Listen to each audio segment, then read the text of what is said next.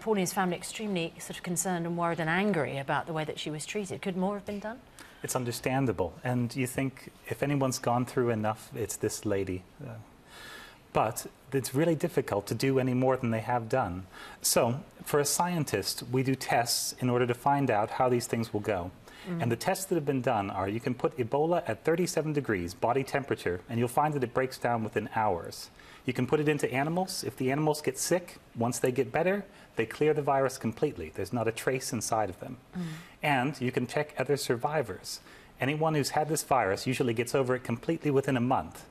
But this case is completely unprecedented. She's had this virus in her body for 10 times as long as the average person, 3 times as long as the previous record holder. It was really unexpected and really unfortunate. So where could the virus have been hiding, to put it sort of in an unmedical way? This is a very good question. So it must be in some compartment of the body where the immune system doesn't go.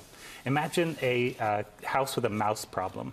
You have a cat, but the cat can only catch the mice when they're running around the room. If it's in the mouse hole where the cat can't go, there's no way to catch that mouse.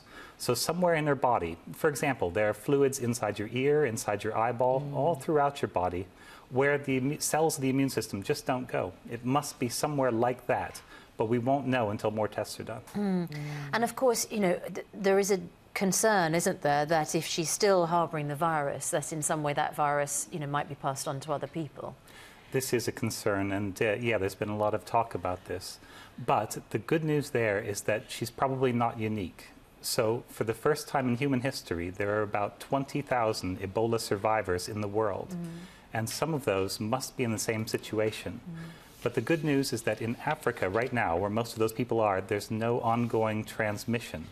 So even if it is inside a few people, it's well enough contained and at low enough levels that it's not a real risk.